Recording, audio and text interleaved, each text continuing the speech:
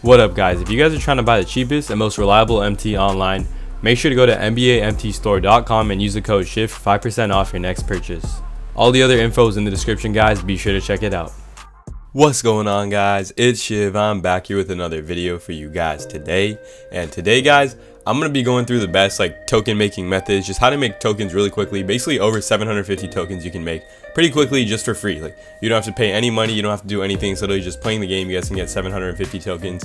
I haven't gotten all 750 tokens yet. I'm still on the amethyst board, as you guys can see. I just got that recently, so I need around 18 more tokens it looks like to unlock my first amethyst player, which is pretty cool. So yeah, I'm on my way to the diamond board, pink diamond. We don't have any opals yet on the token board, and then token market obviously is still closed because the game just came out.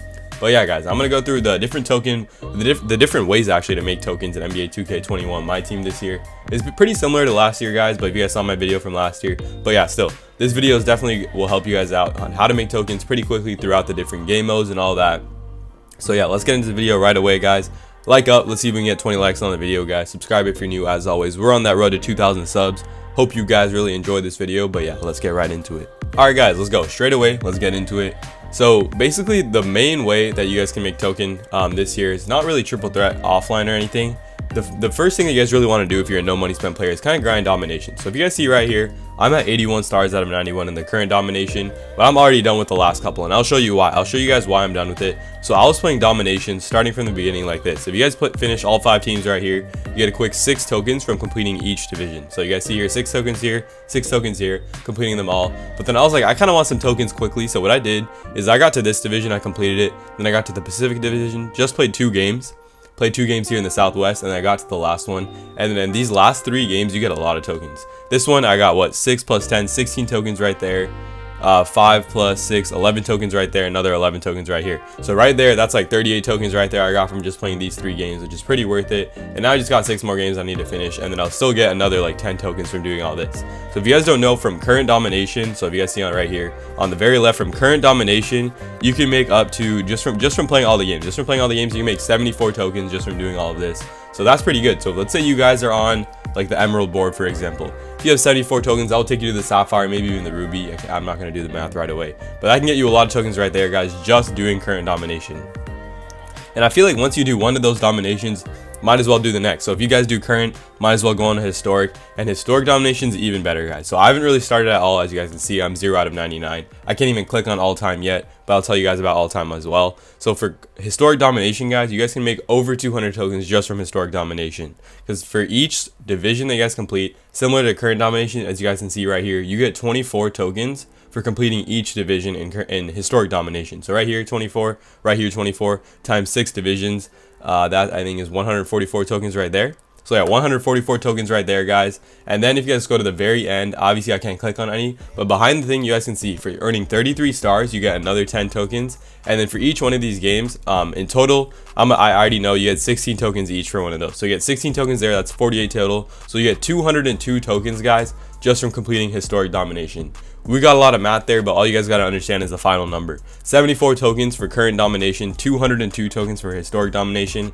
And I can't really click on all-time domination, but you guys have to believe me here. I did all the math, and you get 366 tokens just from doing all-time domination. So in total, if you guys do 300, and I'm gonna literally put up on Google right now to calculate it out. 366 tokens from all-time domination, 202 from historic domination, and 74 from current. That gives you 642 tokens total just from completing all 3 of these. And that will bring you guys a huge way in the token board, and especially in the early game guys, having that 600 tokens just from completing all of that, you can basically make your way to the end of this. I mean to the end of this board for sure.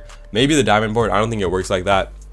But for me, since I've already been grinding out tokens without, I'm gonna show you guys a different way. So yeah, without even finishing most of domination guys, I still have been able to get to the end of this board. So I still got all these over 500 tokens left, almost 600 tokens left to be made just from completing the rest of this guys, which I'm planning to do. So yeah, over 500 more tokens to be made. I think I can make it to the pink diamond board maybe. Let's see.